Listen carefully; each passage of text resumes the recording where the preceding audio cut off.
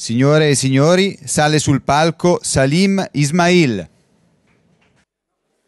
Good morning, and thank you for the extraordinary speech. And I think there's some 2 or 3 concepts in there that I think are really relevant for where the world is going. I apologize, I'm speaking in English, but if I spoke in Italian, you would run screaming from the room, so much safer if I stay this way.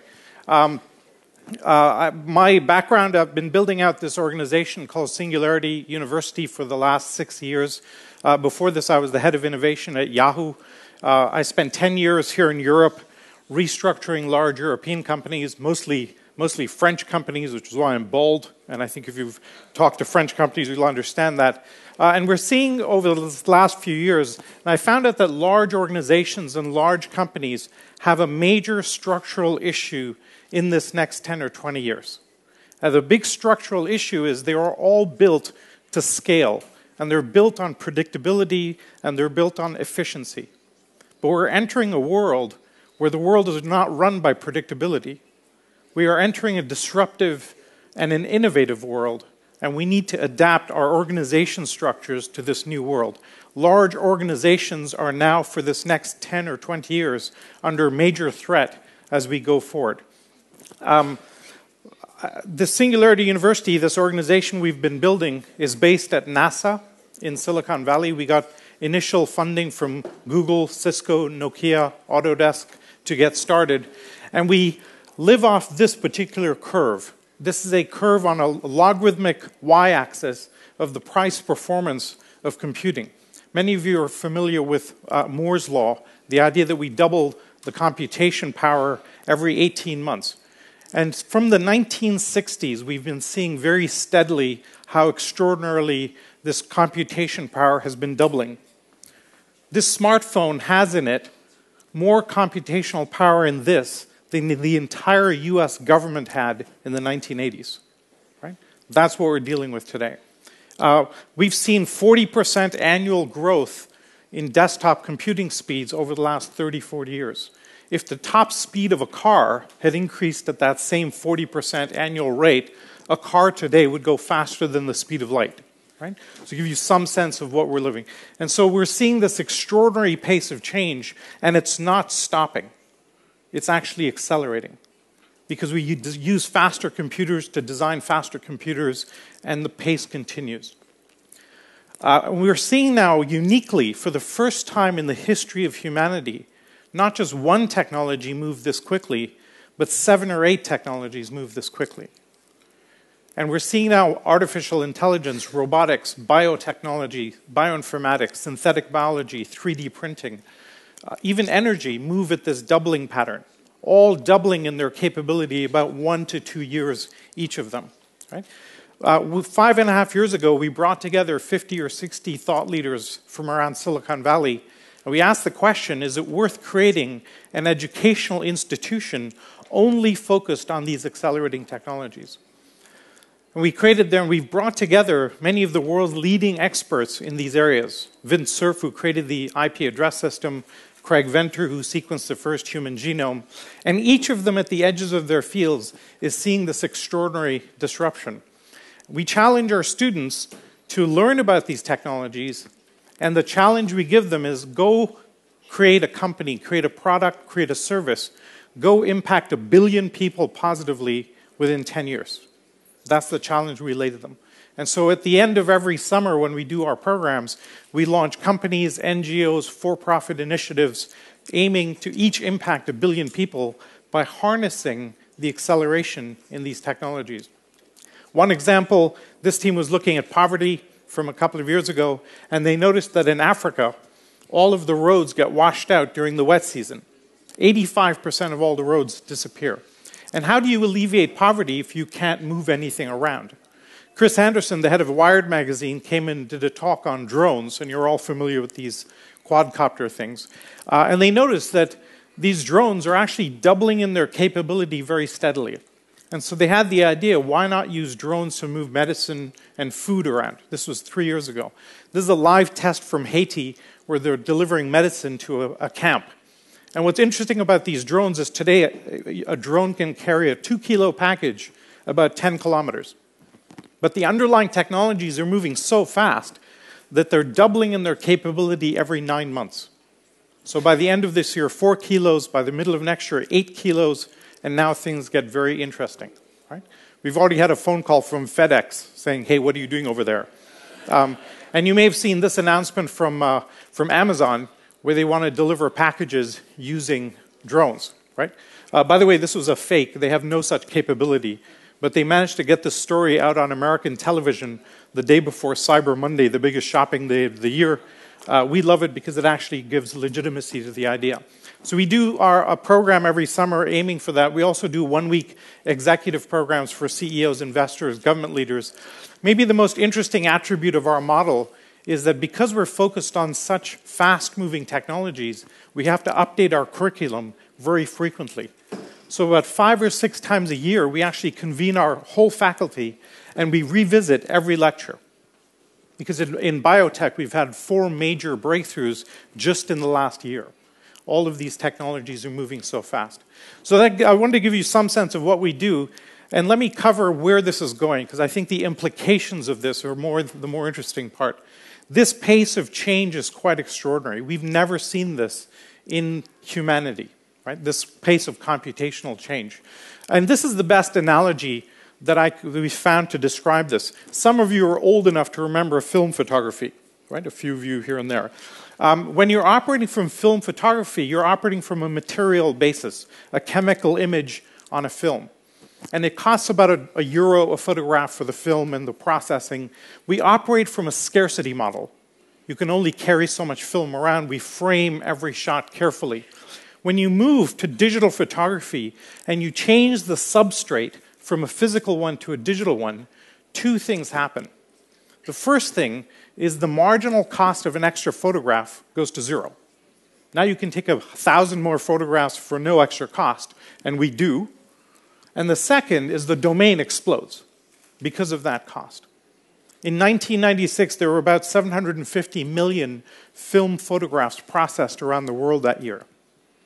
Today, per day, we are uploading 750 million photographs up to Facebook, Instagram, Snapchat, etc. Right? Whether you agree with that or not, the domain has exploded. Right? And this explosion, when you go from the material world to the digital world, is essentially what we're seeing across all of these technologies. And of course, once you have something in an information-based environment, you can apply machine learning, artificial intelligence, simulations, modeling, correlations, and that drives the pace of change even faster. And when you add up that computational power and you information enable the world, note that we are turning the world into information. Right? My memory is not in my head anymore, it's in my smartphone. Our relationships, because of social networks, our relationships are all digital, not analog. Our communications are all digital.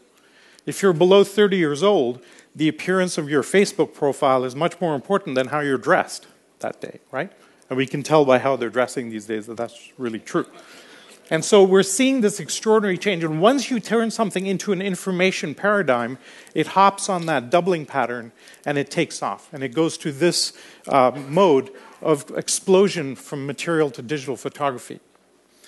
3D printing, many of you are familiar with, this is going through this explosion. And there are 2 inflection points in 3D printing that are important. The first is that you can make things like the ball on the top right that cannot be molded. You can actually make that with a 3D printer. You have to assemble it in a traditional way, but a 3D printer can put that out. The second and more important part of 3D printing is that it's always been true in manufacturing that a more complex object costs more. The design, the fabrication techniques, the materials. But for the first time in history, in manufacturing, complexity is free. The 3D printer does not care if I'm doing the yellow thing in the middle or one of the more complex objects around the side, in the same way that your inkjet printer does not care if you're printing one letter or a complex image. It's just throwing out the ink. And so these 2 inflection points, and we're seeing these same inflection points across all of these technologies. In robotics, you're all familiar with these toy helicopters that all the kids are playing with, right? That's $20 today. 4 years ago, that $20 helicopter cost $700. 8 years ago, it was not possible. It was not possible to have that level of miniaturization, servo motors, stabilizers. Now it's $20. And when it's $20, it means that many more people can play around with it, hack at it, do interesting things with it. These are two drones that are throwing a pole up and down. One is throwing up the pole and the other one is catching it in real time. You could not control that drone yourself in that way, right? And so this is what's capable today with these drones. Extraordinary level of sophistication. How many of you are familiar with the Google car? Can I just say show of hands? Right, many of you. So Google has created a car that drives itself with no driver. It uses laser radar to navigate its surroundings. This is a video of it going through Palo Alto streets, and you can see the LiDAR unit at the top. It can navigate stop signs, traffic lights, pedestrians, etc., safety hazards. I'm sure Google thanked these pedestrians for participating in the research. They have no idea the car has no driver, and so on. Here's what's unbelievable about this car. It has already done more than 1 million kilometers on California streets and highways without an accident. Most of us could not drive 1 million kilometers without an accident, right? Especially here in Italy, okay? And we thought that, okay, the car is ready, because to have an autonomous car, you don't need artificial human intelligence, you need artificial horse intelligence. And we have that, right? And we thought, okay, the car is ready, but it will take a long time to get authorization from a Department of Motor Vehicles for the government to authorize it. And then 2 years ago, the state of Nevada authorized autonomous vehicles. And we thought, okay, it's Nevada, they'll authorize anything in Nevada, right? But now California, Florida, because of all the senior citizens, have authorized it. 6 states have done this, and this is moving very quickly. Most people think this car is about 10 to 15 years away. We think it's 3 to 5 years away. And so within a few years, we will have autonomous vehicles. And we estimate that the capacity of existing roads and highways around the world, existing capacity with no change to infrastructure, will have 10 or 15 times more humans going down a street than we do today. I know that Italy has no traffic issues, but in many parts of the world, this is a big problem, right? And what happens when we do this? It means that real estate values start smoothing out, where they're spiking heavily in the middle of cities. I have a 3-year-old son. He will never learn how to drive. Right? This may have the biggest change in society that we see in our lifetimes, and it's happening right now. And we were tracking maybe 30 or 40 of these extraordinary changes. In the US, 2.5% of GDP is just the cost of accidents. Just the cost of accidents. And we kill 1 million people around the world a year with cars. And when you can release that back to the general economy, quite extraordinary. You may have seen this announcement this week from Google, obviously copying the Fiat, where they've announced this car that has no steering wheel in it, right? I'll cover 2 more technologies to give you some sense of this.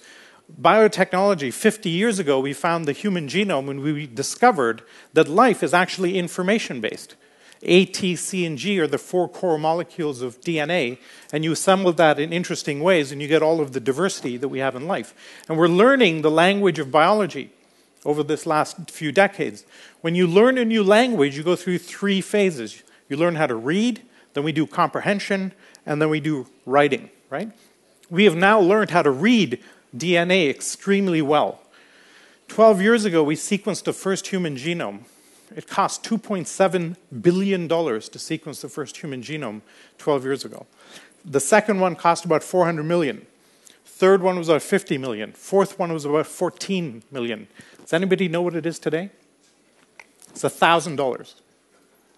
We've gone from $2.7 billion to $1,000 in 12 years. In 2 years, it will be $100 to sequence the human genome. By the end of this decade, it will cost a penny.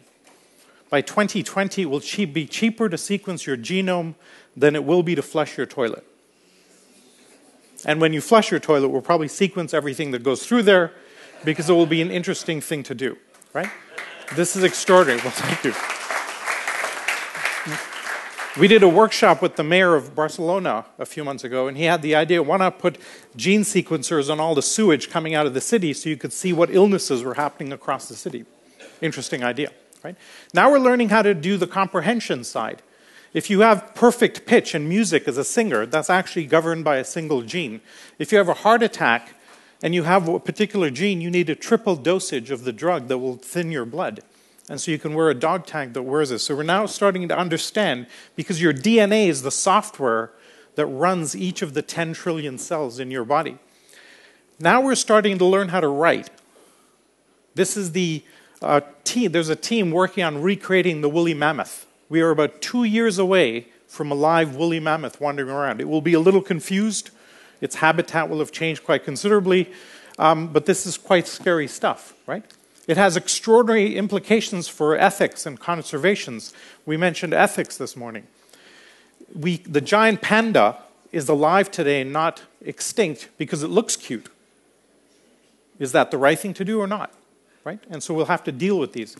This is a photograph from the iGEM competition. Teams of college students are getting together to hack DNA and synthesize life forms in new ways. And they have a contest to see who can have the most creative use of this.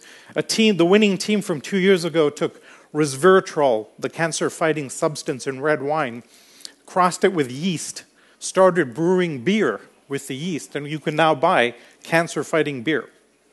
Okay? This team took phosphorus, the glow-in-the-dark substance, crossed it with the DNA of a cat, and you can buy a pet that glows in the dark. Right?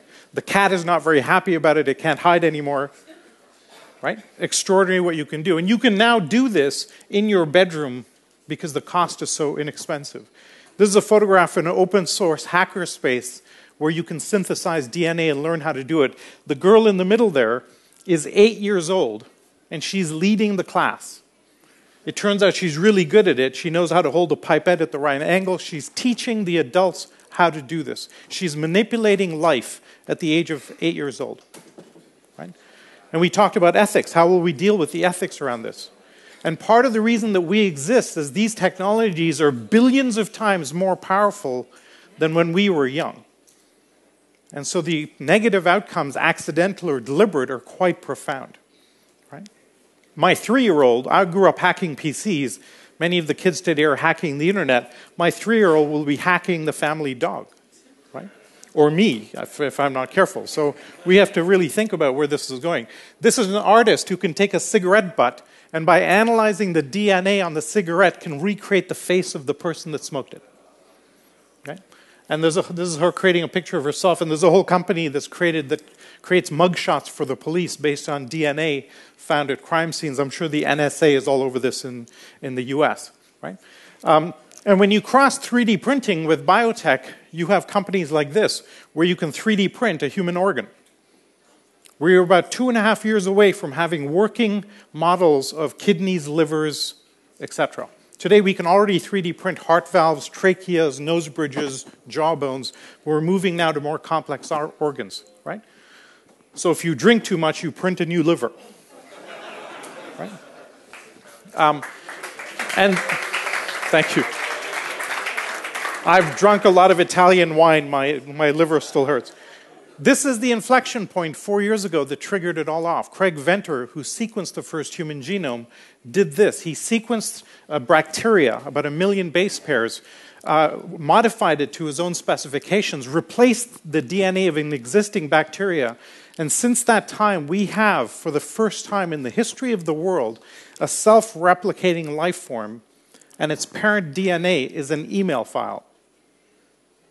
That's an inflection point. The world will never be the same again. Right? And we're seeing that same level of disruption. This is essentially the movement from the film photography to digital photography, and we are now in a world of digital biology. Life is now modeled and created on a designer basis, not from an evolutionary basis. This is a company, one of our companies, that noticed that we use 70 billion farm animals around the world for meat processing. If the middle class grows as expected, we will need another 50 billion farm animals within the next 20 years, and just that could destroy the climate. So they are 3D printing beef in a petri dish, as opposed to hacking it out of a cow. Right? Now, it tastes terrible. Today, we've tasted the beef grown in a lab, but our joke is the taste is doubling every year, so we'll see how that works out. But you can see the implications of this, right? Today, they're growing leather, which actually they can grow perfect leather, which has no flaws in it, and the cow is happier too. Okay? I'll touch on one more technology to give you some sense of where this is going. This is neuroscience. We have this old view of the brain that we thought we really don't have much idea of what's happening in the brain, but today you can actually spot a single neuron firing in your brain in real time. And what that gives us for the first time ever, the inflection point here, is we actually have a feedback loop. So if my brain does something, I can actually see what affected it. And what happens when you take all of these technologies and apply it to this organ that we still don't know fundamentally how it works? We still don't know why we sleep, for example. We have no idea, right? This is how we used to try and read the brain, a very awkward-looking thing. And now we have this fairly elegant, but not so great so yet, device that will tell you what brainwave levels you have in your head. And you can buy today about a $100 headset that will give you a pretty accurate sense of what frequency of brainwaves you have. This device here, created by Philip Lowe, is used by Stephen Hawking, the physicist. He thinks of the word, the device detects the word and speaks it for him. Right? And so we're in fairly extensive mind-reading capability.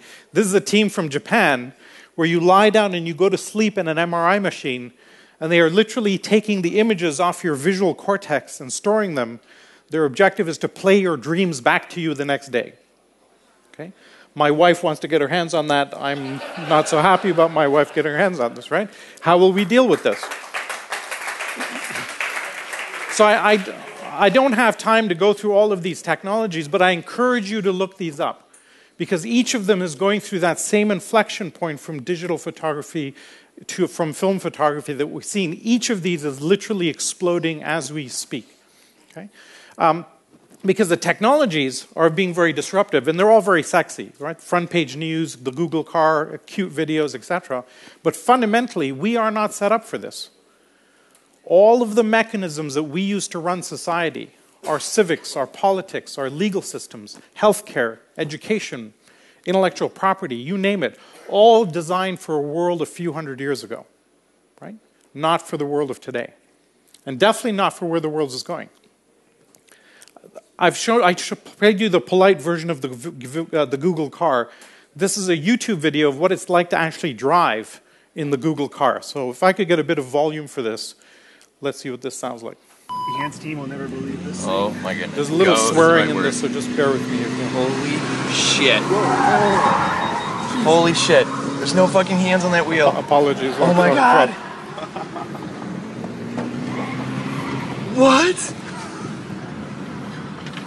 It's driving itself.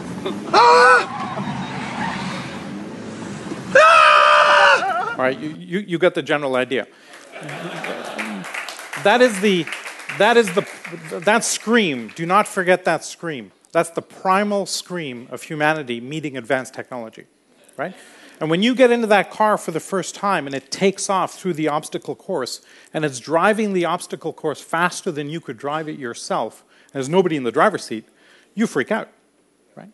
And after about driving it for 10 minutes, it's like getting into an elevator. You press a button, it takes you to the floor you want to go. But the first reaction is a freak-out reaction.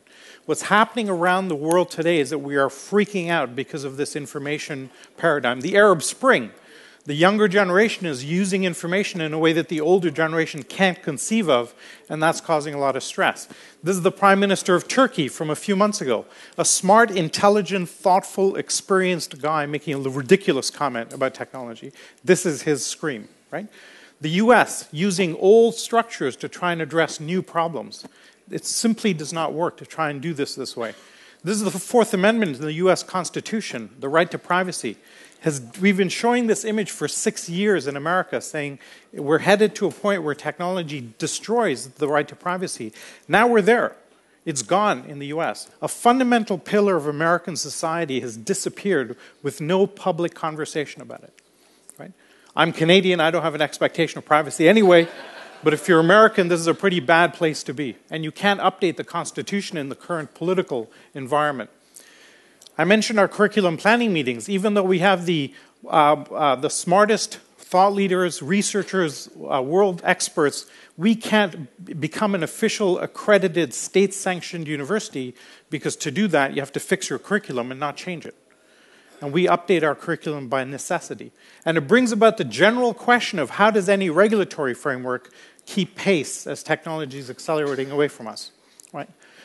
And the last part of this is that it used to take a long time to create a billion-dollar company, moving into the economic and the business side of things. Google took about 8 years, Facebook took 5 years, Grand Theft Auto, 3 days to $1 billion, right? 3 days. Unbelievable, never been seen before. And all new business models are information-based. Google 10 years ago was a joke. Nobody knew how they would make money. Today it's a $300 billion company, essentially by manipulating text and video, right? Facebook, $160 billion company just by digitizing our relationships.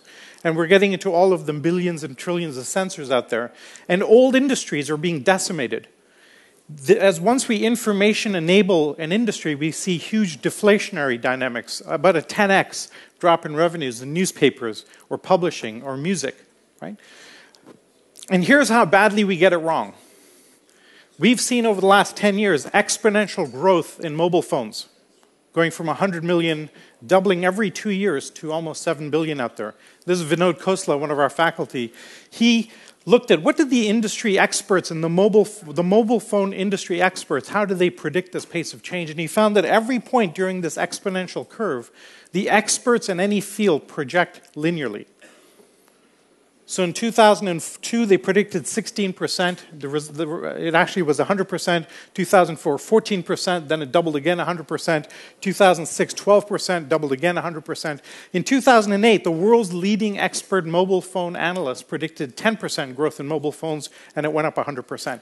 How much more wrong can you be from 10% to 100%? Right?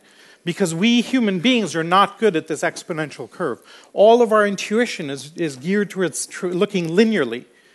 And if I take 30 steps, I will go 30 meters, and you can predict very well where am I 1/3 of the way, 2/3 of the way. If I take 30 doubling steps, and I double at every step, 2, 4, 8, 16, at step 30, I'm at 1 billion. I'm 26 times around the world, which is a little further than the back of the room. Right?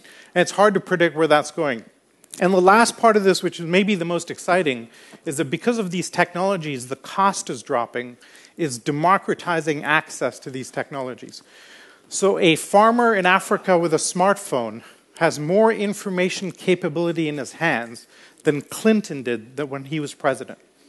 That's a profound thing to be able to say. It means every one of you has access to these technologies in a way that only big companies or governments had access a few years ago. This is a woman from Harvard who's created a 3D printer that will print makeup. So you print makeup at home and you don't need to spend money with cosmetics companies, right? Very disruptive.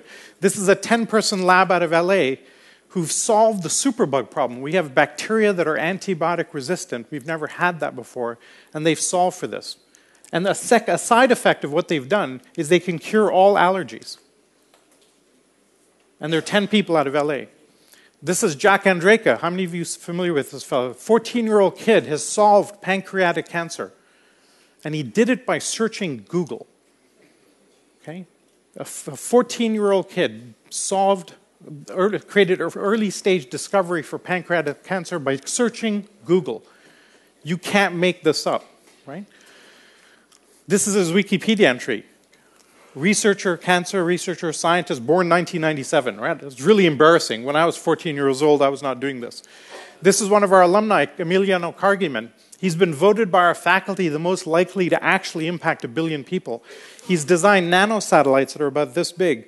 Once you have a float on mesh cluster of these up into space, he will be able to provide real-time video anywhere on Earth to a 1-meter resolution.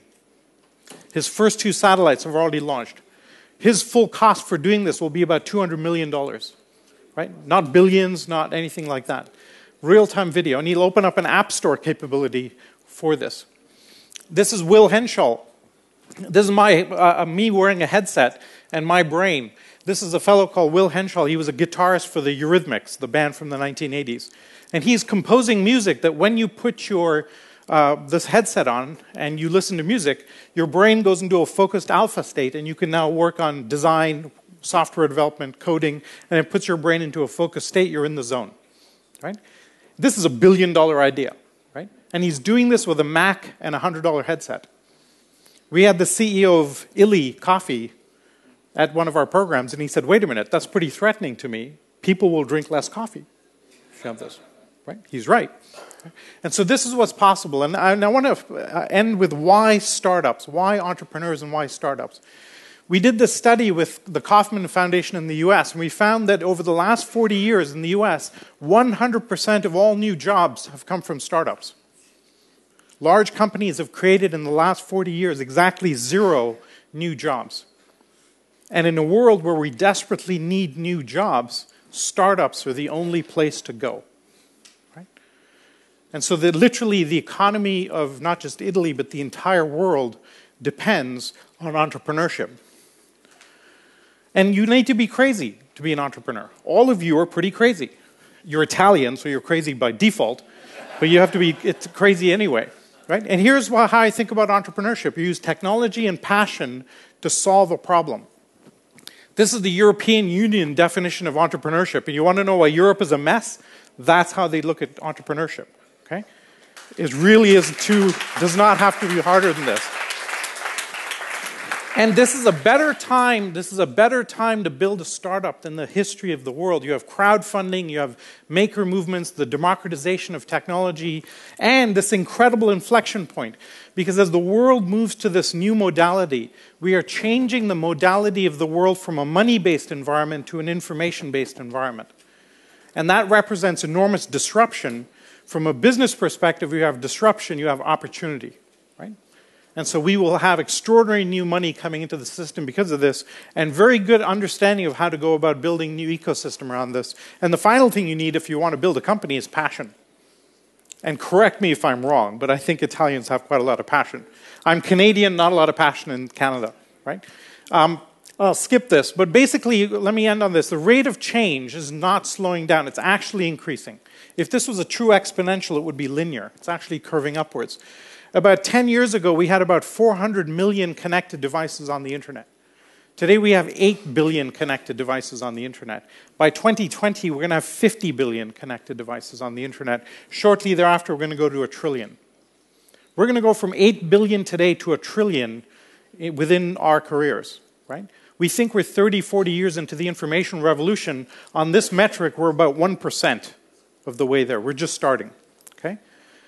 And we had 1.2 billion people online in 2010. We're now moving to 5 billion people online by 2020. The biggest market in the history of humanity is 3 trillion new minds coming online in the next 3 years. And they're all going to have one of these. This is the new Indian Akash tablet. It's a 1 gig Android tablet with a camera, Wi-Fi, Bluetooth. It's a phone. It's 20 euros. It's dropping in price 50% a year. In about 3 or 4 years, we will be giving these out in cereal boxes because you won't be able to sell anything to those 5 billion people without one of these, right? That's how fast. 3 billion people with access to all of this. And why Italy? 500 years ago, we had the Renaissance, a rebirth. And here in Italy, we changed the modality of the world to where we are today, right? You are responsible, and thank God it happened. Because of the type of thinking you had here in this country, we reoriented the whole world over the last 500 years. We are at a point today, thank you. We are at a point today where we need to reorient the world again. And to do that, you need technology, you need design, you need passion, you need vision. And you have all of those things here. And so I would actually call on you, like Da Vinci, the original interdisciplinary technology genius looking at accelerating technologies, I'd actually call on you here today to create a second Renaissance, to bridge into this new world, because we need to re-architect the entire world and every single aspect of how we do it. And it will need the kind of chaotic, crazy thinking that you have here in Italy. So thank you very much for your time and have a great conference. Thank you for having me.